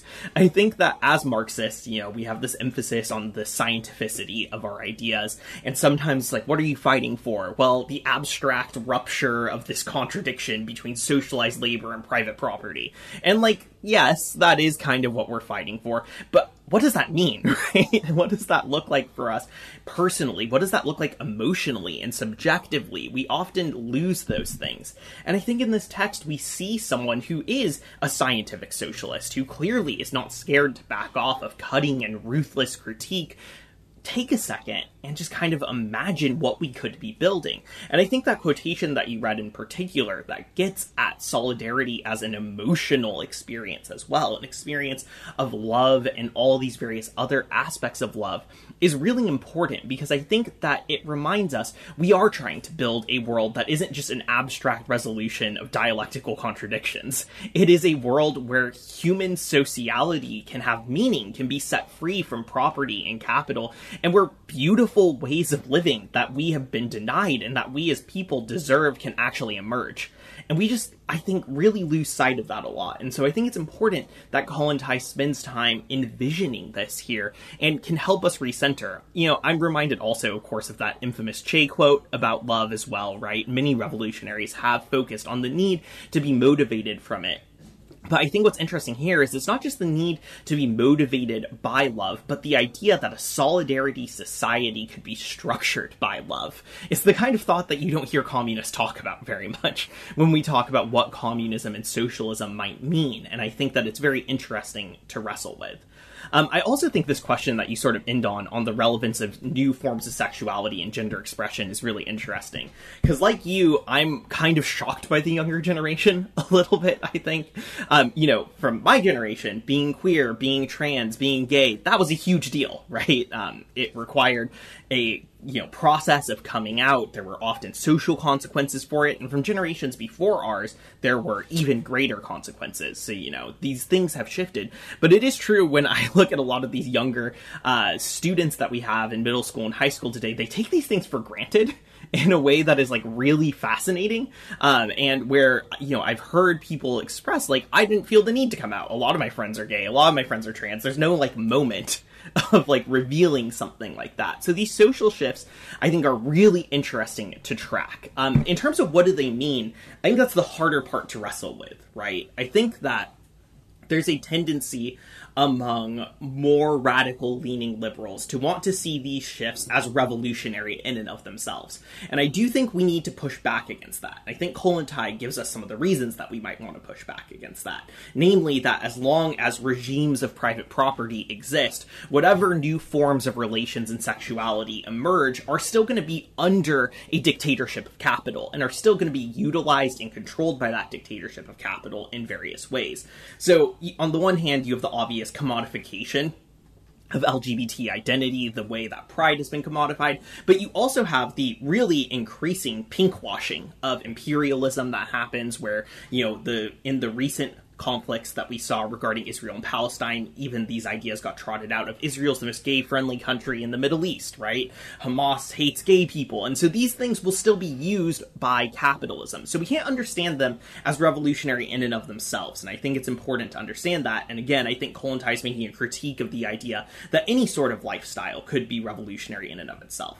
But and I think it's important to moderate this. At the same time, the fact that this is emerging, I think, shows a strain on the capitalist system to a certain extent. Kollontai and Engels both have done exceptional work showing how, like, the heterosexual nuclear family was central to capitalism, right?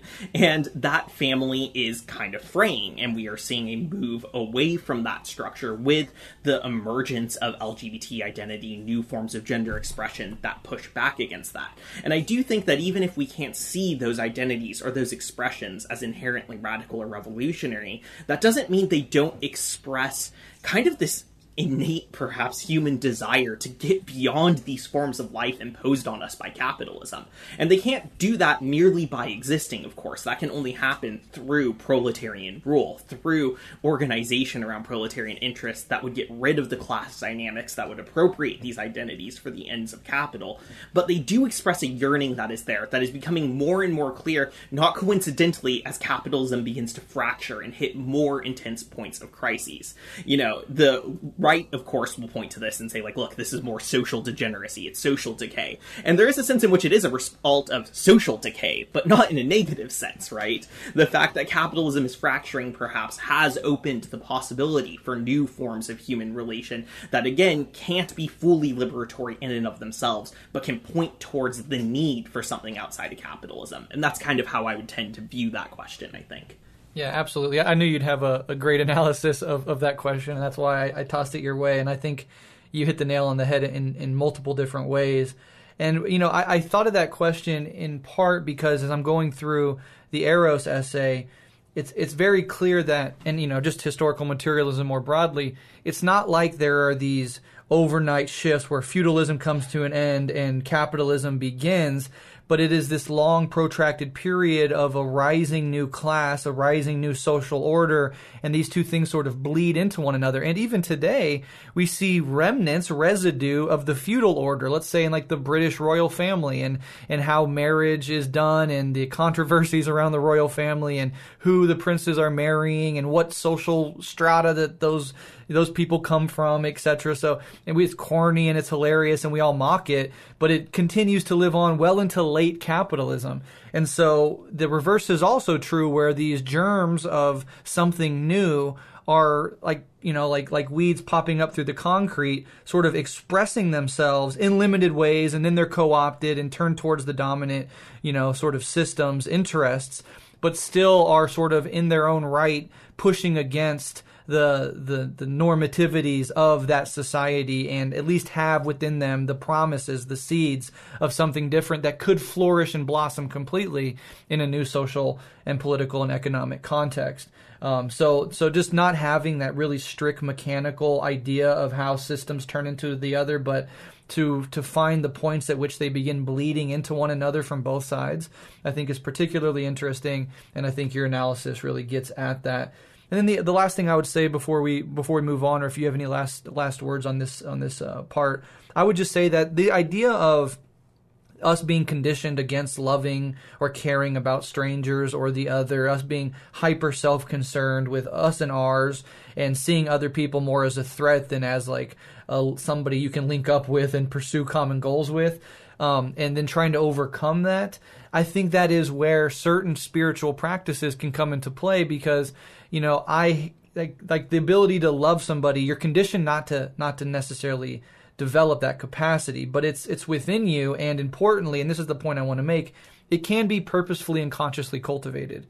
And there are spiritual practices, specifically within Buddhism, which I'm most familiar with, in which love of the other, love of complete and total strangers, is something that is consciously cultivated within a certain sort of meditative practice that then goes on to, over time, open up your heart in a way that is anathema to your capitalist bourgeois programming, and that really allows you to feel the suffering of other beings, even those that are as different from you as a human could possibly be, as something you are invested in, as something that you cannot turn away from. And I think within those practices, it holds the ability for us to consciously cultivate that and develop that as we are fighting on the external political, economic, and social terrain to transform all of those systems in that direction as well. So I just wanted to put that out there, and I'll leave it at that. Yeah, and I think it's worth saying now, at the moment that we are in, it's important to cultivate that kind of love and solidarity because, it's hard to express the extent to which the United States is on the precipice of a huge crisis, right? And I think that homelessness is an example where we can think about this, seeing others suffering as a threat, right? So how do people in the U.S. respond to homelessness largely? Well, it's with revulsion, it's with a sense of disgust, it's with a wanting to get it away. And yet, as soon as this eviction moratorium goes away, right? Tens of millions of people are potentially going to find themselves in that situation that they have been trying to hide from this entire time. And I think that at a moment like this, it's so crucial that we be able to create these forms of solidarity and say, look, no, the experiences of you who are in this apartment and the person sleeping on the street corner are not that far apart, right? You, in fact, are both living in the same economic system, both have been hurt and exploited by the same economic system, and you could become that at any single moment. And in fact, we are going to see a flashpoint of that. So when we're on the verge of that kind of crisis, it's going to be more important than ever to be able to see the suffering of others, which is about to balloon at a mass scale as soon as these evictions start to happen, not as something to run from, but as a source of love and solidarity and unity to fight back against the thing which caused it. So I do think that this isn't just sort of an abstract emotive idea. In terms of the specific crisis that we're in right now, it is a crucial idea. Yeah, and seeing yourself in your life as a hyper individual, the opposite of that is seeing yourself in your life as embedded in an interdependent web of being. And that is, I think, the main thing that, like, the crisis of climate change specifically, but other crises as well, is pushing on us. Like, you cannot have a global civilization of a bunch of individuals fighting for their own individual interests. You have to grow up as a species and as a civilization and understand that your entire future, everything that you care about, is inexorably and intimately interwoven with those around you, those across the world from you, and the broader ecological system in which you are utterly embedded and dependent upon. And it is forcing that upon us, and then humanity has a choice. Do we maintain this mode of production, these social relations, this hyper-individualism, competition, profit motive, and literally drive our species into a mass extinction event and a civilizational collapse of barbarism and fascism and nuclear war? Or do we radically wake up, evolve to the next stage of human growth, cultural development, and do things in a brand new way that is more rational, more sustainable, more egalitarian, and more healthy for us as individuals and as a civilization, as a collective? And that is increasingly the sort of conundrum being laid at our feet, and nature in so many ways is saying, choose one.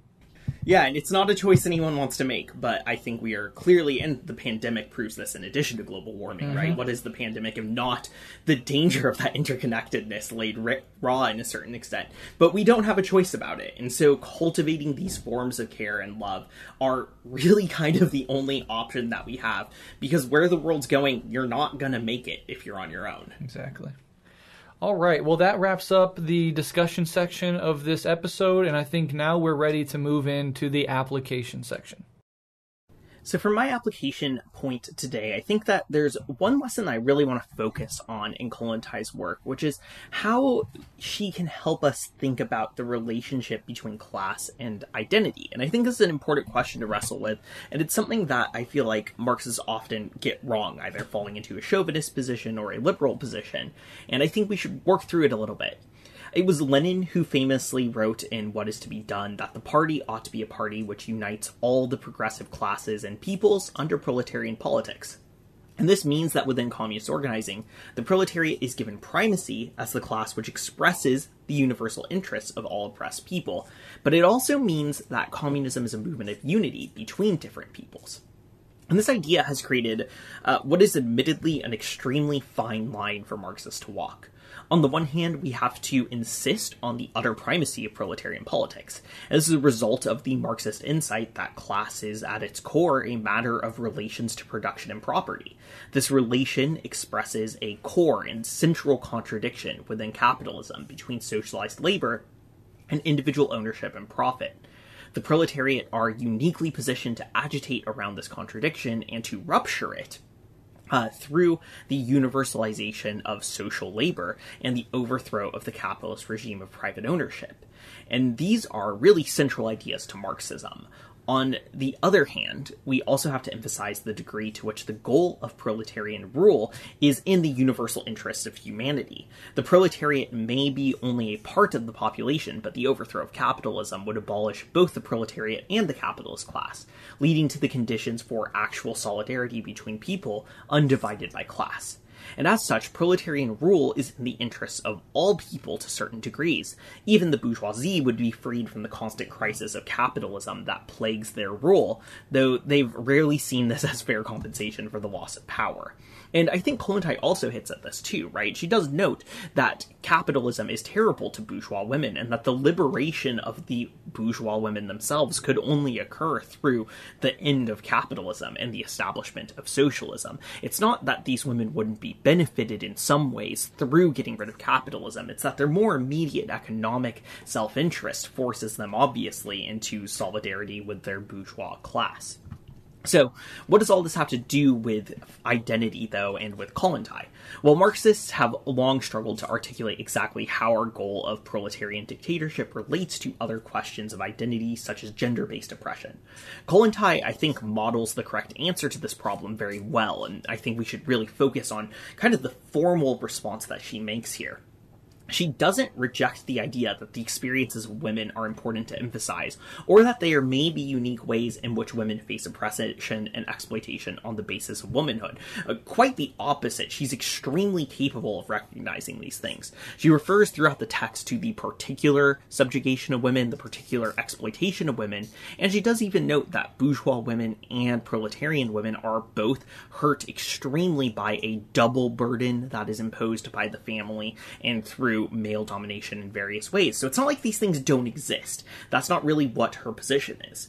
But at the same time, she rejects the idea that these experiences are wholly separate from the question of capitalism and class. Her frustration with the feminist movement of her time, she says quite explicitly in her introduction, is that even though it is the communists who are the only ones who have made a programmatic focus on women's emancipation, these bourgeois reformers don't want to join them. And the frustration there is very much that they're not interested in uniting with the progressive elements within the communist organizations of the time.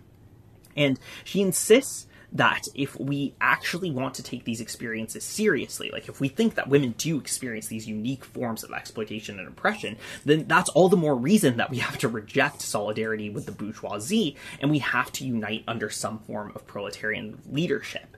And this isn't because the experiences of women are negligible or should be downplayed, and quite the contrary, it's because they can only be given proper attention when they're addressed alongside class, because the conditions which produce the family, the conditions which produce woman's exploitation in various ways, are the conditions of capitalism themselves. They are the conditions of property. Kollontai tells us that even our experiences of love and a kinship with others are shaped through regimes of property. So these more progressive ways of escaping this kind of control couldn't exist absent getting rid of class society. It is not so much that Kollontai is opposed to feminist notions of free love, for example, so much as she recognizes that free love is impossible and maybe even dangerous, absent proletarian rule and the abolition of class society. And so Kollontai ends up not so much rejecting the particularity of women's experience, but rather ends up emphasizing the inseparability of these experiences from class. It insists on the necessity of uniting to deal with these experiences under proletarian political leadership. So it would be possible, I think, on the one hand, for people to try to argue that this is class reductionism, right? Saying this is all just class and saying that nothing else matters. But that is not quite the case, right? Because Kollontai's position isn't that the oppression of women can be boiled down to just class. It's that it can't be addressed without addressing class, and that the conditions which produce it are conditions which can only be overcome through overcoming class. That doesn't mean that women workers don't face different forms of oppression than male workers, and in fact, Kollontai's quite clear that they face this sort of double oppression. So it's not a dismissal of these ideas. It's not a chauvinist rejection of concerns for identity or differential experiences of different kinds of workers. Rather, it's a call for unity towards a classless society. And I think this is very interesting. And I think that this should really model the Marxist approach to questions of identity and differential experience for us. The proper stance is not to reject all notions of identity or to criticize those who call attention to it. And rather, the goal should be to demonstrate why the needs of various groups of people cannot be resolved without proletarian rule. And that's definitely a harder task, but that's the task that's at hand. The endpoint is not to shut down discussions of identity and differential oppression and exploitation, but it's rather to create a basis for unity and class struggle. And it doesn't mean just assuming that once capitalism is gone, all these differential experiences on the basis of race, sexuality, or gender will just disappear. They won't. They'll have to be actively struggled through, just as after the revolution, even class doesn't just disappear. There's always more struggle that needs to be ongoing, and that needs to be intentional. We can see that in Kollontai's own life, where she worked under the women's department to try to specifically address the situations that Soviet women found themselves in. It's not just throwing our hands up and say we only care about the abstract question of proletarian revolution. No, we care about the details of it in how it relates to identity. And the endpoint, again, is not to shut down discussions of identity, but it's to orient those discussions towards political unity in the fight against capitalism. And this should be obvious. The interests of the proletariat are, according to Marxism, a universal interest. So, of course, the goal should be to unite both, the struggles against oppression, no matter its form, under proletarian politics and a proletarian party. So, from my application point, I'm going to read a quick quote, comment on it, and then I'm going to play a section of my interview with Kristen Gotze on Rev Left Radio on the Life and Legacy of Alexandra Kollontai episode, where Kristen Gotze does this wonderful breakdown of one of the main lessons that we can learn from Kollontai's life and apply in our own left-wing organizing spaces and our community of left-wing people fighting for a better world. Before we get to that little clip, though, the quote that I wanted to mention, and this harkens back to something I said earlier in this episode about the Cultural Revolution. Alexandra Kollontai says, quote, "Only when the proletariat has appropriated the laws not only of the creation of material wealth, but also of inner psychological life, is it able to advance fully armed to fight the decaying bourgeois world. Only then will toiling humanity prove itself to be the victor, not only on the military and labor front, but also on the psychological, cultural front." End quote. This is wonderful in two ways. One, the idea of fighting on the psychological front is something that Kristen Gotze is about to speak on in this clip I'm going to play, and she also mentions the cultural front.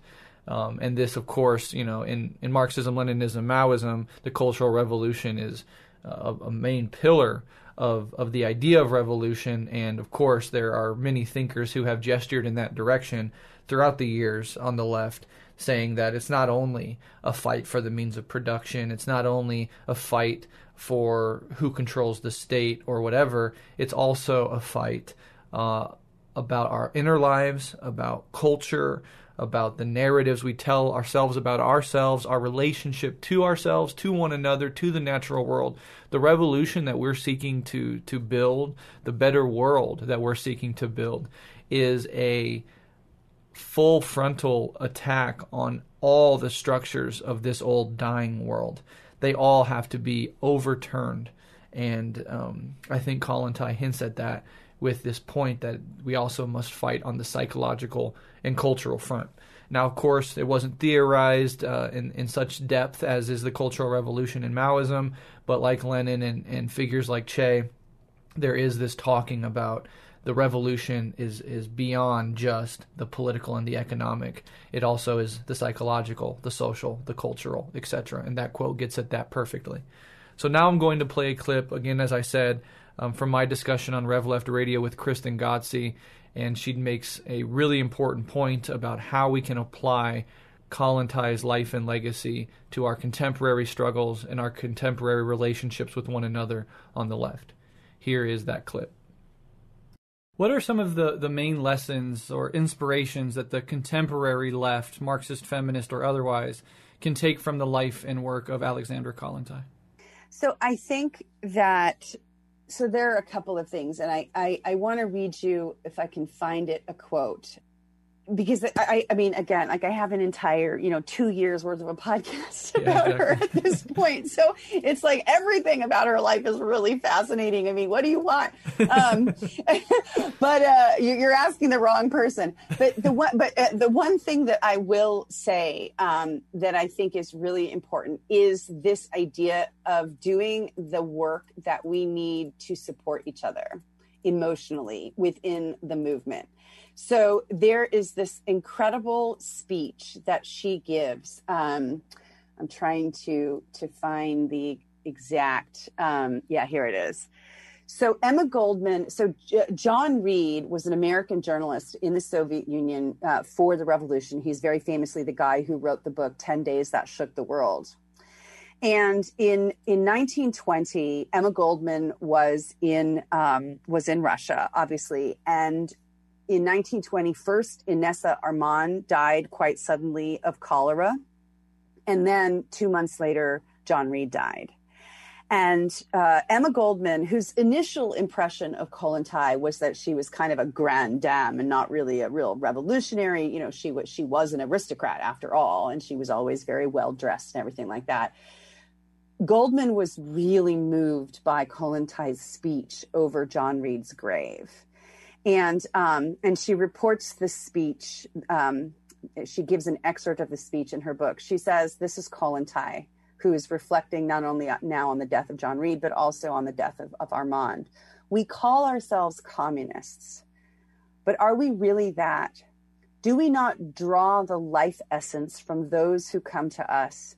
And when they are no longer of use, we let them fall by the wayside, neglected and forgotten. Our communism and our comradeship are dead letters if we do not give out of ourselves to those who need us. Let us beware of such communism. It slays the best in our ranks." And I just think that really captures something about how important it is for us to not only think about getting our politics right, and, especially on the left, I think we have all of these debates about the right political way or the right, theoretical framework or the right practical strategy to achieve our goals. How do we build coalitions? How do we, reach out to people that we might not otherwise cooperate with? How do we deal with hierarchies of race and gender and sexuality?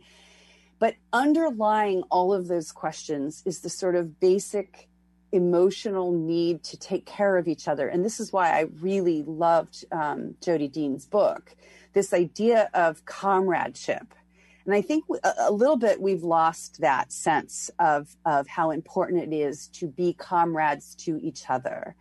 And I think Kollontai's life, again, it's very complicated and there are many criticisms that you could address to her writings and her thinking. And it is, hard to necessarily update somebody who was writing over a century ago to the, 2021 and the post-pandemic world that we're about to hopefully be living in. But I do think that the one essential concept is the importance of emotional support for each other in what is, as we will all recognize, a really difficult struggle. It was back then, and it remains so to this day. Capitalism is very pernicious. It's emotionally draining and exhausting to constantly be outraged against the injustices that we see around us in the world, and to constantly be thinking and working towards somehow rectifying those injustices. And so Kollontai really admonishes us to care for each other, and I think that's a really important message. Absolutely gorgeous, heart-rending quote, and beautifully said on your part as well. And it's a perpetual problem. Us on the left, I mean, we are operating in horrific times, and as you said, there's so much heartbreak every single day. But a gentle, loving reminder to be gentle with ourselves and with one another, I think is always going to be relevant, and is especially relevant in these times. And I'll have to have, me and Jodi have been talking about her coming back on the show. I'll have to have her on to do a whole episode on her book, Comrades. But yeah, beautifully said.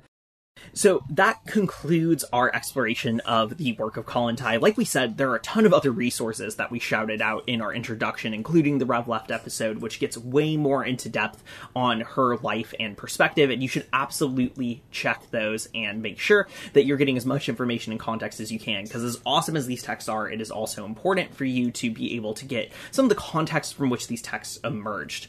We are, for Patreon this month, going to be recording both of these texts as audio files for people to have access to, since we think that it would be helpful for people to be able to listen along on these two.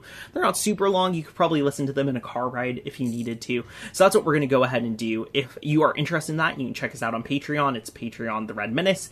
We are also on Twitter, and the Twitter aspect is going to be particularly important because, like we said in the introduction, we are going to be making our next episode a Q&A episode where we are going to take questions not just from patrons, but also from people on Twitter. We'll get a thread set up for that where you can leave your questions there. We'll make sure that it's up for enough time for everyone to get their ideas in, and we'll select what we think would be productive discussion. So really come at us with whatever you got. Any interesting questions, especially ones clarifying our sort of takes on the text that we've covered before, would be deeply appreciated, and we'll go ahead and get to answering those. Thank you so much for all your continued support and for listening. It really does mean quite a lot to both Brett and I, and we hope that you've enjoyed this episode and found it very helpful. Solidarity.